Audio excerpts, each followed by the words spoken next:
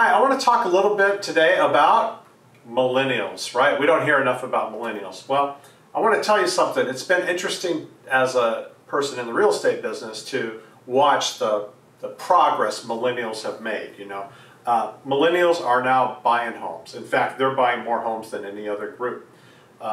They are actually driving real estate right now. I had a guy bought a house, he was looking for a house, he couldn't believe how many people were outbidding him. And he said, "Who are these people?" I said, "They're just like you, they're other millennials." "Nah, they're not, they don't have that much money."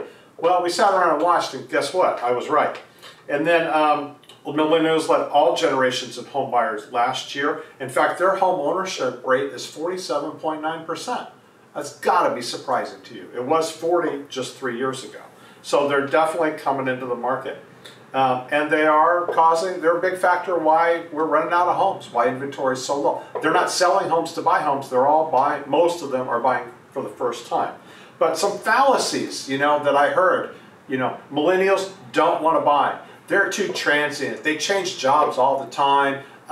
So that was the reason millennials weren't buying. And then there was the old, millennials like small houses. So there was this big push a few years ago. Remember when we were all bought, they were trying to sell boxes, these little bitty mini houses?